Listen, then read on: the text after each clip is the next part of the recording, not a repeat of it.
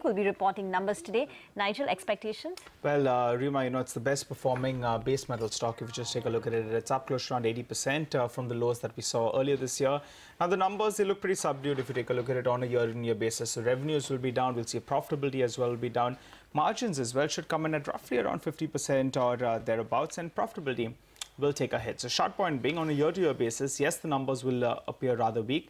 Though on a sequential basis, we should see a bit of an improvement. Now, realizations will be high, obviously, because we've seen zinc has really outperformed all base metals. So realizations will be higher, but as has already been factored in, that volumes of zinc will be lower.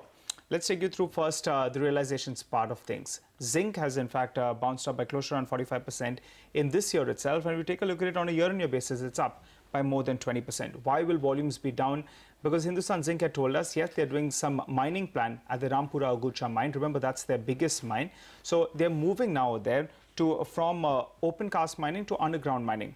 That's what they told us in the last 1 year as well. So on the back of that, volumes will be lower. Also, higher waste excavation. That's going to be another reason why, in fact, we could see volumes come in lower on a year-on-year basis. But it will improve on a sequential basis, as the management has already told us. So zinc volumes on a year-on-year basis will be down by 30%. On a sequential basis, they'll be up by close to around 15%. Similar is the case with regard to lead as well as with regard to silver.